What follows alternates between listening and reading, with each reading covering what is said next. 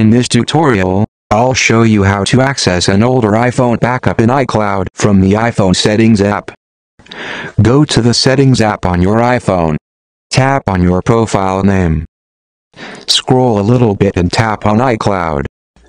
Again, scroll to the iCloud backup option and see all devices signed in with the same Apple ID. This was my last backup saved and shown in the list. Now, I am taking the backup again right now. Let's see how it works. It should be added to the list, but Apple doesn't show it separately. Tapping on the Backup Now option. As you can see, the backup is done, but you can't access multiple backups of the same device from here. But you can browse and use the old backup when you restore the iCloud backup while setting up the iPhone.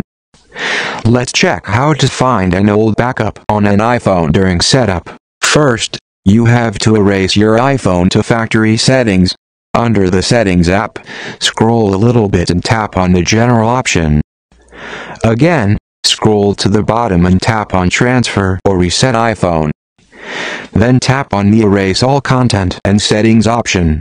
Erase your iPhone without deleting the eSIM from the iPhone.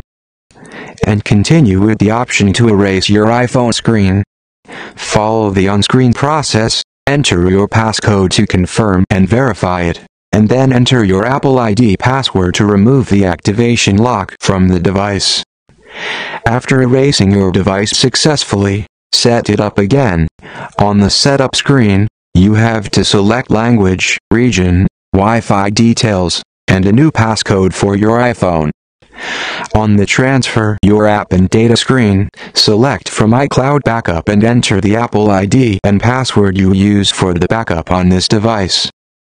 Once you've signed in successfully, choose an iCloud backup from the list of all saved iCloud backups from different Apple devices. Tap on the Show All Backups option to view the list of all backups. See all recent backups and yesterday's backup, as you can see on the video screen for this iPhone. I am selecting the old backup from yesterday and starting the restoring process. Follow the on-screen instructions to restore completely. In between, your device will ask you to enter your Apple ID password to restore on your iPhone. That's a way to access old backups and use old apps and data without deleting sign-ins and files. That's all about accessing an old iCloud backup on an iPhone. I hope you liked this video. Don't forget to subscribe for new free tech guide video updates.